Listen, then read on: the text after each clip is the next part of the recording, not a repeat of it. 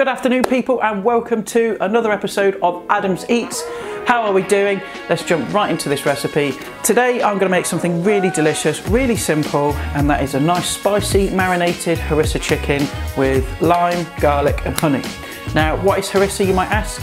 It's a really delicious spicy Middle Eastern paste. It's got lots of chilli in there, lots of garlic, paprika and also rose petals as well, interestingly. And it goes really well with chicken, fish, vegetables and also lamb, okay? But it's January, everybody's skin. I know I certainly am. I feel like an extra out of Oliver. Spare us a bit of change, will you, governor?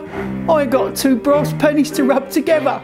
So that is what we're going to make today. So hit that pause button right now, make a list of those ingredients and we'll crack on. Okay, so the first thing we're going to do is we're going to make our marinade for the chicken, and it couldn't be simpler. You simply take your harissa paste and we're going to put in 4 tablespoons of your harissa paste and some honey, some lime juice and your garlic cloves, and you just want to crush those with a knife and just give that a nice mix. And then you want just enough olive oil just to loosen it a touch. You don't need much, probably about half a tablespoon, something like that. And that is your marinade done. So next thing we're going to do is prepare our chicken. Right, so I've got my chicken here. Now you can mix it up and use whatever chicken you like. You could even use a whole chicken if you wanted to. Just marinate it the same way and roast it whole. You can use just thighs, you can butcher a whole chicken, just use legs. It's entirely up to you. But here I've got 4 thighs and 4 drumsticks. And what I'm going to do is I'm just going to take the drumsticks and I'm just going to cut some slashes just through the skin. Now the thighs, I would say just trim off some of this excess skin because it's never going to crisp up because it's going to hit the bottom of that tray. So just take that off, okay, and then repeat what you did with the drumsticks. Just cut a couple of slashes like so, and that is your chicken prepared. Now we'll get it in the marinade. Now for this next step, I strongly recommend you wear a pair of rubber gloves because you're just going to stain your hands. It's going to get in any cuts you've got and it's just going to be an absolute nightmare. So make sure you do that. It's a good tip for you.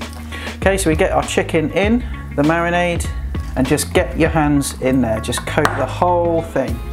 Massage it in. Spend a good few minutes doing that because that will really help the marinade permeate through the chicken. There we have it. That's done. Now what you want to do is just cover that with cling film and leave it for about 45 minutes to an hour at least. But overnight is brilliant as well. If you're going to leave it overnight, obviously pop it in the fridge. But I'm just going to leave this to one side because when you're cooking chicken you want to make sure it's at room temperature to ensure that you get a nice moist juicy chicken. So I'm going to cover this up, leave it for about an hour and we'll come back and we'll cook it. Okay, so my chicken has been marinating now for about 45 minutes, maybe an hour, and I'm just going to brown it off in this pan. So just get your pan on a nice highish heat and add a little bit of olive oil. I've also got a roasting tray here because we're going to pop it in the oven, and also preheat your oven to gas mark 5 at this point as well. So to get these chicken pieces in, okay, skin side down. Don't overcrowd the pan either because you'll stew them rather than get them browned, and all you're looking for is just a light brown colour just to get them started before we put them in the oven.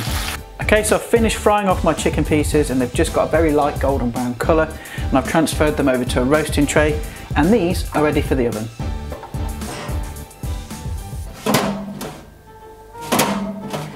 I think that roasting tray might be a little bit too big. Get in. You'll be fine. Now you want to cook those in your oven for about 30 to 45 minutes until that skin is nice and crispy on the top and the chicken is cooked all the way through. Hey, how good does that look? I've served it up and I've just dressed it with some nice fresh red chilli and a few slices of lime. And I'm just going to serve it up with this really simple cool yoghurt dip. Very simple to make. All it is about 4 tablespoons of plain yoghurt, a couple of tablespoons of freshly chopped cucumber, a few mint leaves, say about 5 or 6, squeeze of half a lime, bit of salt and pepper, mix it all up. It's really nice. It just kind of takes the edge off the heat a bit and just complements the chicken nicely. And you can also serve this as well with some couscous, some rice, but I've also seen it in like a tray bake fashion where you can just put new potatoes in there, some tomatoes, other things, some onion, and then just kind of roast it all together. Right, come on, I've waited long enough, let's tuck in. Right, let's give this a taste. I'm just going to taste it on its own first just to see what it's like without the dip. You know when you eat something and it makes you go a bit quiet because it's so nice? This is one of those things. It's smoky, it's got that spice to it, that skin is crispy, and there's just a little bit of sweetness as well, just from that honey. I'm going to spoon some of that dip on. Just try it with some of that.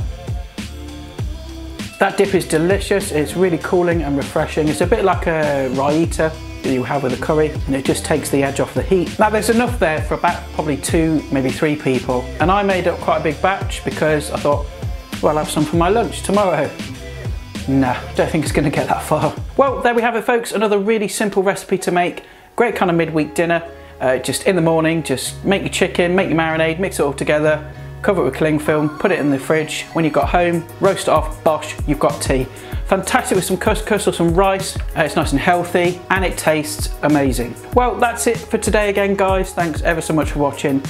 Please like, share and subscribe if you enjoy my videos. I will post all my social media links in the description below as per usual.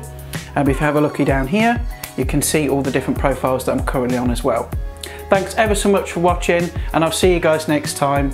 Bye for now.